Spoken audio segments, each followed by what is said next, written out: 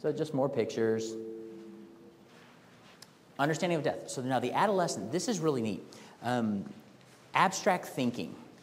You know, there's only about 40% of the population actually does abstract thinking. Okay, so not everybody does. So it's very, you get some times where people are very concrete, means they're very black and white thinkers, or the abstract thinkers are some of those, the people that you think that are outside the box sometime and have all these kind of just, you know, maybe grand ideas about things. And so when kids hit this, around 12, 13 years of age is when kids, if they're going to be an abstract thinker, they become an abstract thinker right around this time. So they start understanding what mortality is, okay? They say that I am mortal, I'm not going to live, you know, forever and stuff like that. Their reaction is influenced by their emotional struggles and by intellect, okay? So if you have a kid who is hitting puberty and they're having trouble fitting in with their peer group and then they experience a loss, okay, that's going to make them feel even more alienated from their peer group. Okay, it's by their own emotional struggles. If you have a kid who is very stable, everything's good, they're doing very well, and somebody dies, they're going to be sad by it. They're going to go through the bereavement process, but it's not going to be so emotionally damaging. Okay, if you have actually, I have lots of examples. It's interesting. So I had one girl who was a teenager who was very interesting. She'd been horribly, you know, molested when she was younger, sexually molested and stuff. And so when the person who had molested her died, she had this sense of relief and felt so good. Okay, it was like, oh. But then about 2 years after that, her mother was the one who had, you know, when all this had been found out, her mother protected her and was wonderful with her. And then when the mother died, she was just completely distraught and just didn't know what to do because it brought up all those old emotions again because her protector was now gone. And so she had a recurrence of all her PTSD symptoms and all the trauma, the nightmares, flashbacks, all started coming back. Okay? So that's why when it's influenced by their own emotional struggles, you got to remember where's the kid now, and then it's kind of like a death or a loss happens and it throws them into turmoil. You can get them back to that same spot again. Okay, but it's going to be sometimes a little bit of time. Most know that death happens to them, that it's irreversible, but a lot of them, even though they say death happens to me and we know that's going to happen to people, they still see themselves as invulnerable, and they'll be like, still do risk-taking behaviors and stuff that's kind of not smart.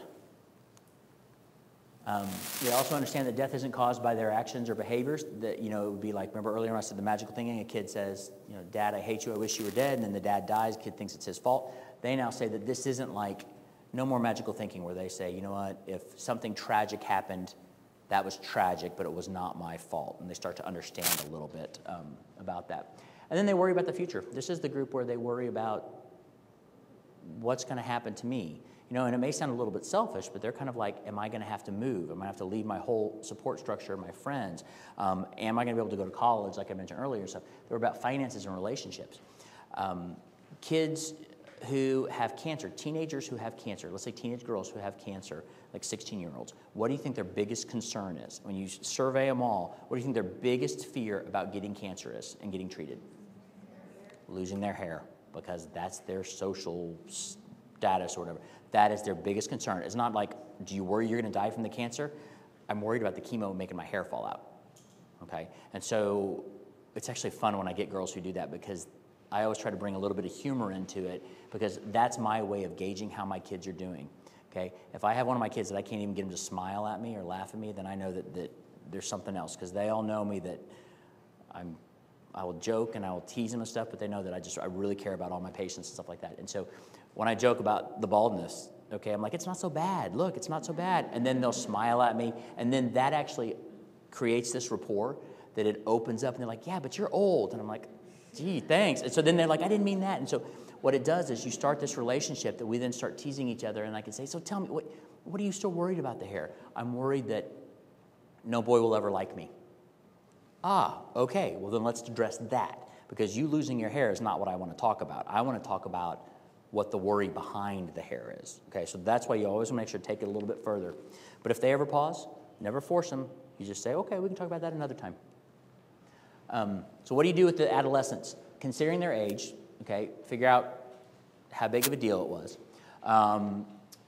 Meaning, sometimes you may have somebody who says, oh, my uncle died, and like, well, how often do you see him? I haven't seen him in 10 years, but they're terribly distraught. Okay, then that makes me think, what else is going on in your life? This is just, that was a spark that created something else. So you really have to look at all the factors involved. Become familiar with their culture, religion, or background. Understand where they're coming from. Say, well, what does death mean to you? What do you think happens? Where do you go from there? And then you approach it from that standpoint, as opposed to saying, let me tell you my views about death. Here's what I believe, because then they're going, we're different people. I mean, we have different backgrounds, different cultures.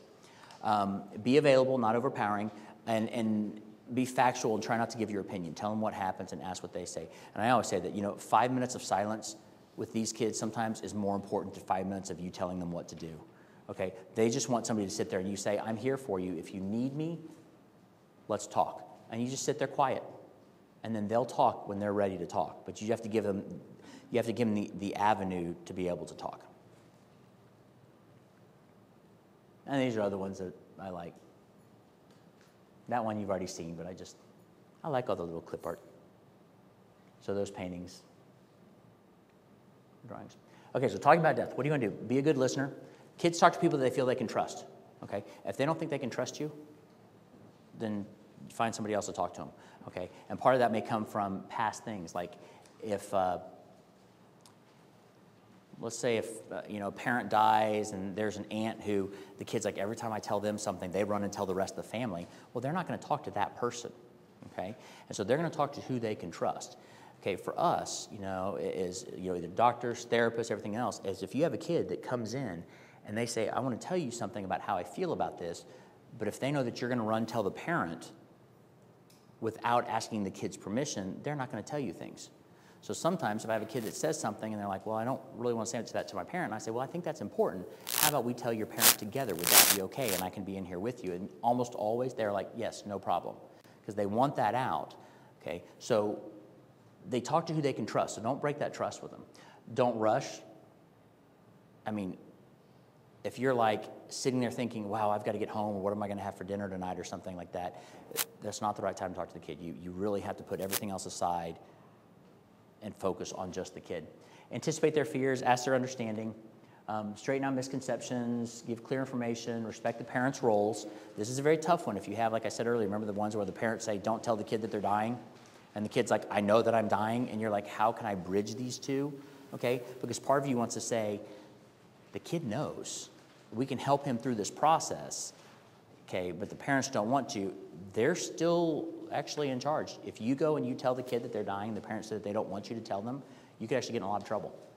Okay? So what we do is we say, let's all get together and let's talk about this and the pros and cons, and you help them figure out why you would need to do this. Don't answer every question, but respond to all of them. That's probably one of my favorite things I said on there. That's the silence one, is that, silence is a response. Just sit there. Okay? Sometimes the kid just wants you to sit and cry with them. It's okay. That's one of the things about with the death and dying and stuff. It's really interesting is that, with the a lot of psychiatry, there's like with the adult psychiatry, there's a lot of times where they, you be stoic, don't always show your emotions and stuff like that. I think that's why I like child so much, is that when I was in the hall earlier and I was going to get a cup of coffee, and these patients were coming in to see one of my residents, and the kids run up and give me a big hug, and they say, hey, Dr. Matthews, and then they go back over and get their height and weight, and they go do their thing. And it's neat because working with kids, you can actually show a little bit more of that emotion, but you have to be very much aware of, think like a chess player. If I show this emotion, how is that going to impact this child? Is it going to be positive or is it going to be negative? And the trick is to be always consistent in your emotions. My kids know that I'm very consistent and stuff. And so they know that if I'm silent, they'll look like, what's going on? You okay? Kind of like, why are you, that's usually, they know that that's going to be their cue, that I'll sit here as long as you want until you talk. Okay? And so you just have to be able to understand the kids, but just be there for them. It's a really, really important thing. Here's the big one. Like what I said earlier, examine your views and fears. Okay? If you have never experienced a loss like that, that doesn't mean you can't help the kids. Sometimes if a kid says, have you ever had somebody die? And if you lie to them and they find out, relationship completely gone. If you say, no, I haven't, then they may be like, oh, well, then you don't know what it's like. So how can you turn that around? You say, you're right, I haven't done that. Tell me what it's like, because I have not experienced what you're going through. I want to hear, because I need to know this so that I can help people in the future. Tell me what you're feeling. Tell me what you're going through. So you see how you can always kind of get it back focused on the kid. Evaluates your ability to talk about it, recognize avoidance denial. Don't be afraid to show your emotions, okay? If you're afraid that you start crying, it's not going to stop, then just be aware of that. One more picture there. So any questions with this? Do you recommend using words such as straightforward words like death or dying or die instead of the euphemisms that are often? Did you hear that? She said, do you recommend using the words like death, dying, and things like that as opposed to using sleep, journey, loss, various things like that? Yeah, because what's going to happen is that those are the words they're going to use for the rest of their life. Death means death, no matter whether you're 80 or you're 2. Okay, so you use the words. They may not understand it, and they may get the understanding of it later on. But even though I say that, you use those words, but you also ask them, what do you want to call this? What is your understanding of this? And they may say, I want to call this, something else. Like saying the word death may bother them. So they may say, like, let's call it banana, all right? And you're like, okay, so that could be the code word for death for them. But you ask what they want to use as what do they want to do? But you should use the words that are the words that we all use. What else? Anything else? Yes, sir.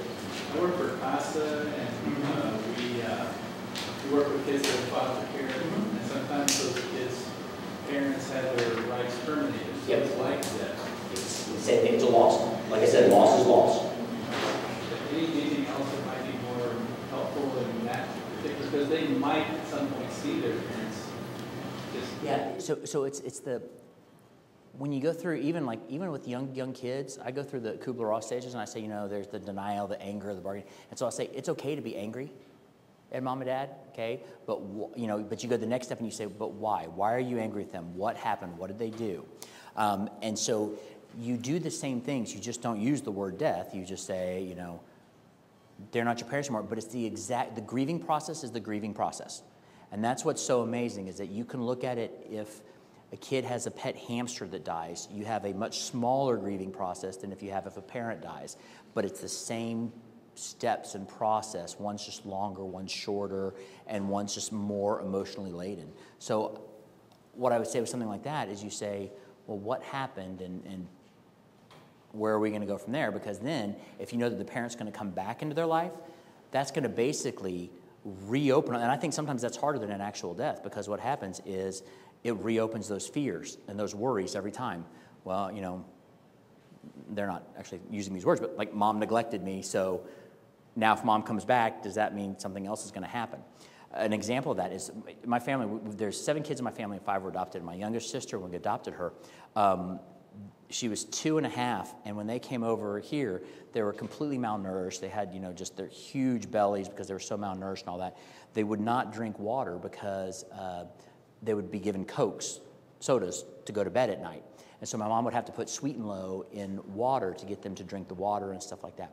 So they would eat a meal, okay, and then they would, can I have a banana? Like they'd eat a huge meal because they were so used to not having food for so much of their life.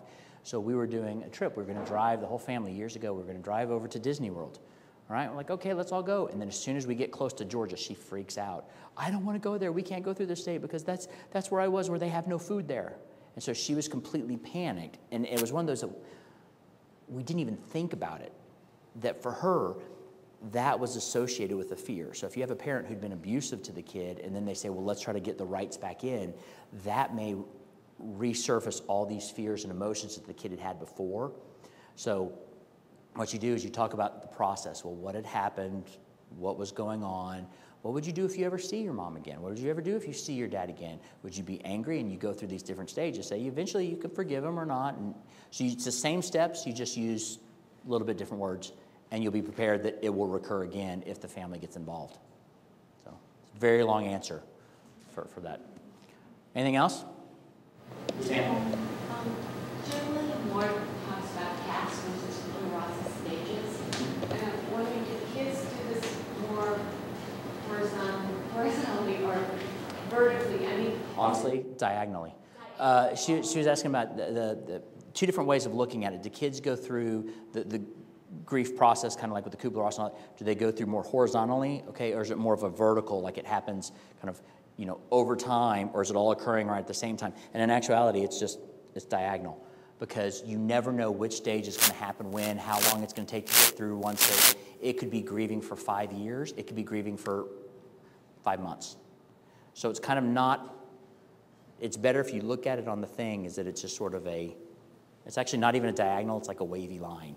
And it's basically all based on the kid, because every kid is individual. And that's the thing, is that when you look at all these things, like even the Kubler-Ross, is that the reason I like those is because they're simple enough where each kid can interpret it for themselves. Like, well, not the kid, but when you're working with a kid, you can interpret it how is best for that child, because no kid reads the book and no kid follows the rules about how they're going to grieve, and everybody's a little different. So that's why it's kind of a tough thing to answer, because everybody is different. So, yeah. What are your thoughts about open casket and kids at different ages going to open casket? We've kind of heard both things about that if they want to go, you should let them go, you should never let them go. Yeah, so I'll tell you a story about that. So when I was, maybe, I don't know, this is one of my vivid memories when I was maybe like 8, I think. My grandmother died, and when we were there, my dad's a child psychiatrist, so we're sitting there, and we're at the back of the room, and I'm like, I don't know if we want to go up there. And we had the kids back there, and there were 2 of the kids, my sisters, who were like, we don't want to go up there. And they were a little bit older, and they said, we want to remember how she was, we don't want to do that. Okay, but my brother and I were both in this, school age. What's it like? And so my dad says, do you want to go up? And we're like, I don't know. And he's like, if you want to go up, I will take you up, but if you don't want to go up, I won't take you up. And so he gave us the choice. And so to this day, I remember that he gave me that choice to do that. So I go up, and he's like, well, go ahead and touch her. And I was like, what? So you touch, and I'm like, that's not grandma, because it's all like cold and rubbery, and I'm like, that's not grandma. And he's like, well, exactly, because I was like, her wrinkles are gone, because, the gravity had pulled everything down. And so for me, that was very helpful for me to be able to say, I understand that. He didn't push my sisters to go see it, and they were very happy about that, because they wanted to remember her the way they remembered her. But I can now remember her saying, that wasn't my grandma, that was just the shell, and now I have all my memories. So that's why it truly is, if you have anybody who ever says they should always go see them in an open casket, or they should never go see them, both of those groups are always wrong. Okay? It's, you ask the child, what do you want to do? And it depends on where that kid is in their stage, in their life at that point, whether or not they want to do it. One second. Go ahead. I was kind of thinking, I have a close friend who's going through the very early stages of what is looking like divorce, but that decision hasn't been made yet. And, so what do I do with kids? Kind of question that now. Kids probably are already somewhat aware of it. Well, exactly. I mean, that's partly. Kids are smart. They That's what's going on, but kids sense that. Mommy, why are you not nice to daddy? Or daddy, why are you not nice to mommy? They see that a certain way, and then they see a different reaction. So what do you suggest one does when she probably knows that they know. This is a chronic illness. That's what I was thinking, it's a chronic illness leading its way towards something, but in the meantime, it's like. You do the exact same, instead of doing, if something happens right away, like let's say there's an immediate divorce or an immediate death, then basically you do crisis stabilization, and then you deal with the grief process, okay? So you get the grief going that way. If it's leading up to it like a divorce, then you're basically doing the grief process ahead of time, and then as soon as the divorce happens, then it's crisis stabilization. Does that make sense? Yeah, but how do you do that with a kiddo if you're not really defining what it is? Figure something out. You need to try before a decision is made. No, but it doesn't have to be like, we're going to get divorced. You can say, no, you know what? We've been arguing a lot, and we're just not getting along as well right now. And so, sometimes when you have friends at school that you don't always get along with, sometimes you shouldn't play with them as much right then. So we're kind of taking a little break, and we're talking about this. I mean, things like that to define. It can still be gray, but define a little bit of it. Yeah. Yes, ma'am. Do you have any suggestions on what to say or not say to teenagers about cremation? Cremation? Give them the truth. If you look at a lot of the funeral homes here in town, they have really good information and stuff like that, and you can look at that when they talk about cremation. Teenagers want to know the facts. They want to know what really happens. And if it's before somebody dies and somebody who wants to be cremated, then you actually have them ask the person, why do you want to be cremated? Okay? But they usually want to know more about the process and what does it mean. what's really hard sometimes for teenagers, especially with cremation, is that if the person is going to be cremated, sometimes then they worry that, well, then I'm not going to have anywhere to go see them if you're going to scatter the ashes or whatever. And so if you have a teenager who they're going to have somebody cremated, say, well, what do you want?